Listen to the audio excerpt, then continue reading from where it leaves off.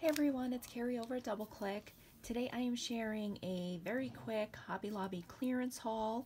I stopped by two of them. The first one had absolutely nothing on clearance, and then the second one had a bunch of goodies. The first thing that I picked up is this die cut that has the extra domes, but I primarily picked it up for the dies that's inside. It has like a little bee and little honeycombs. It's has the circles that you can make your own shaker, so that was super cute, and it was only $4.99. I picked up these baby onesie stickers, and those were 62 cents.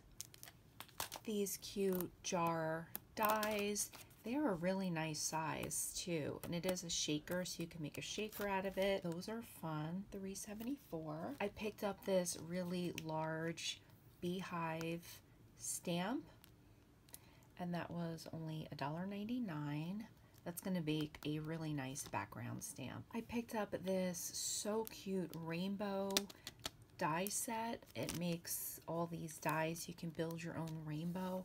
I love that. It's so cute. That was $3.24, and it's a really nice size as well. This will make a great card. You could add big clouds on the bottom of it. Then I picked up this cute set. I love the house, the little clouds, these hearts. This is so cute, decent sized as well. It also came with numbers. It's a super fun set. There were many to choose from. I really was selective. I did pick up this Mickey Mouse stamp set. Grabbed this to throw into my stash in case anybody wants to do Disney swap. This is something that I would send. I don't actually like Disney stuff, but I thought that this would make a good Happy Mail gift, and that was only $1.74. So I picked that up to gift to someone else. These cute angel buttons, these are perfect for Christmas that's coming up to put on embellishments.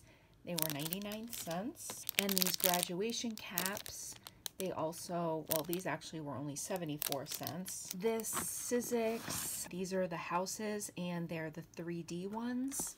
So cute. Look at those. I can't wait to make those. That was only $5.74. And then I picked up this package of highlighters.